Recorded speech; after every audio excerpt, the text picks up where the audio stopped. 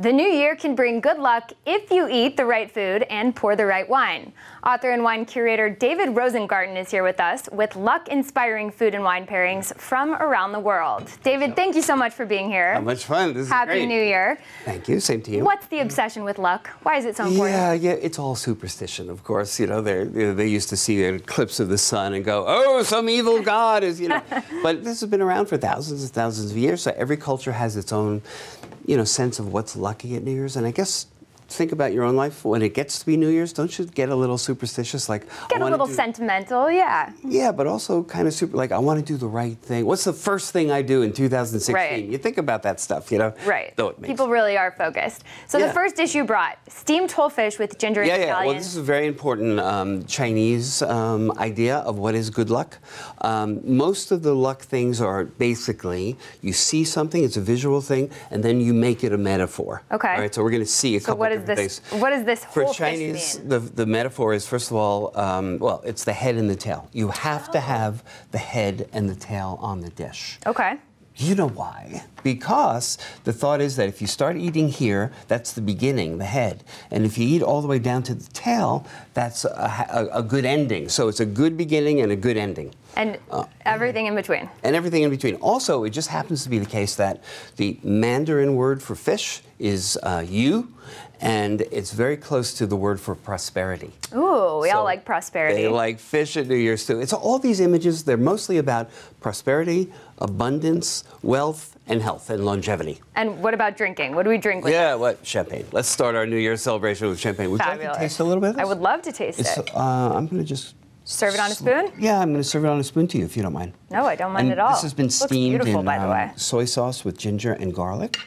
So, let's see, there's a nice little nubbin right there that I'll give to you, and this will go great with the champagne. I'm going to take it off the bones. That wouldn't be a lucky way to start the year. I'm so impressed they eat this. I mean, yeah, just when we're saying head to tail, they eat the entire thing. They do, because they go into the head, and they eat the eyes, and they eat the cheeks, and, That's delicious. Very nice, right? Yes. I want you to taste the champagne with it. I'm curating wines for a company called Golden Ram, so I brought 3 of those wines here today. Beautiful. This is a champagne from Champagne, France, made by Michel Gonnet, and I think it's going to be just here. We got a cheers. Cheers! Happy New Year! New Year. Oh, just right. Wonderful, fabulous. Isn't that nice? It's I could drink this all day. It's made entirely of Chardonnay, Blanc de Blanc, from a great vineyard, Grand Cru vineyard. You could drink it all day. I could drink it all day, but I'm going to put it down and we'll get to the next dish. We got long noodles with chili sauce. When you drink it all day, can I hang out with you? You could hang out with me all day, yes, of course. Okay. More than welcome. So, another Chinese idea for good luck, and some of these dishes combine a few things, but check this out. Okay, I'm going to use my hands, but these are the noodles. Wow. Look how long that noodle is. Yes. So, and that's just half of it. This is the whole noodle. So in the Chinese culture, long noodles mean longevity. Again, it's a simple visual metaphor thing. Okay. This one is done with, what's it? Give me a plate here. This one is done. Oh, I'll attempt these chopsticks. Just do it. Here we just go. take it right off with the chopsticks. See if we can do this. This has got a little bit of a chili sauce, and it's got some greens. It's got some spinach, and there's some cilantro on top. All and what right. do you think greens Here we do? go. Yeah, taste Greens, it first. health, money. Money. Money. Exactly. There's All right. so many things about money in the New Year's lucky foods. Do you know that in most cultures? I should go for those greens then. Let's see. Exactly. And look, This is amazing. Did you see the color of the tie I wore? Yes. Yes. Money. Good luck. Prosperity. Here at the Wall Street Journal. Yes, All right. So what wine do we drink with this? Right. There's a little spice. It's a nice little kick. A little spice, and I have here a slightly spicy kind of, in wine terms, red wine from the south of France. All right. That I think will go very nicely with this. And by the way, red is a lucky color in many cultures. It means happiness. Is it lucky in Chinese? Yes, in Chinese. Though this is French wine, but going with Chinese food. I like it.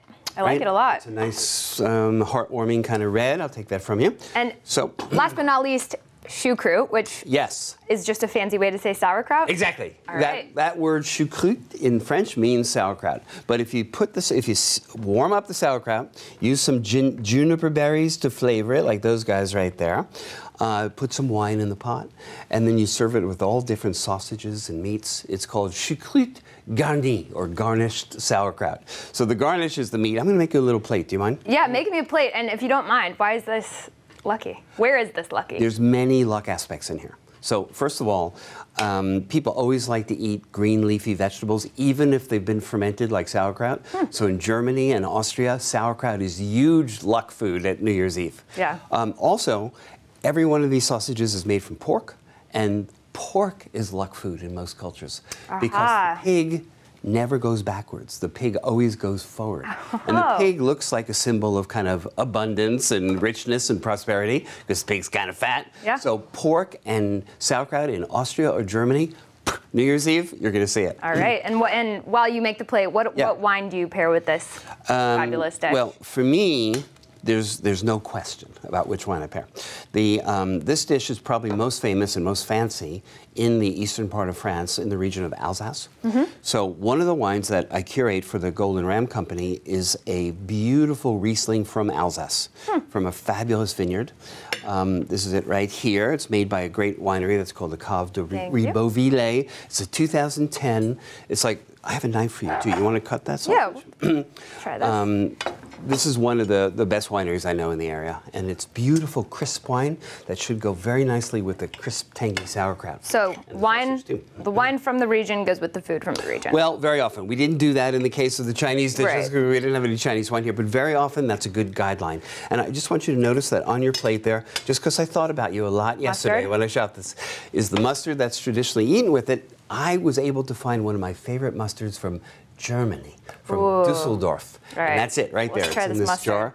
And you should, try it with the mustard. And then Dusseldorf. So you travel all over the world. I travel all over the world. No complaints about that. Love mustard. Right? Isn't that good? This is delicious. This wine is the very crisp, dry Riesling from Alsace. Give it a sip. I think it's going to go beautifully with it. Remember, don't expect any sweetness. People often make that mistake about Riesling, but... It's not, yeah. Right? And wow. It's got good acid, so it cuts through the acid of the sauerkraut. So once again, the sauerkraut, it too is long. So, it's like the longevity of the noodles here in the sauerkraut. Also, many cultures think that sauerkraut, you want to have leafy greens, like we have the spinach here, because the greens are money. But sauerkraut particularly is thought of as folded bills of money. Oh, love that. How can you not love that? Okay, so greens, longevity, long noodles, long sauerkraut. Right. Pork. Head to toe, fish, head pork. to tail, and red color. We could all use a little luck. So thank you so much for the tips. My pleasure. Thank you for the information. Happy New Year's. Same it was wonderful meeting you. David, thanks so much for being here.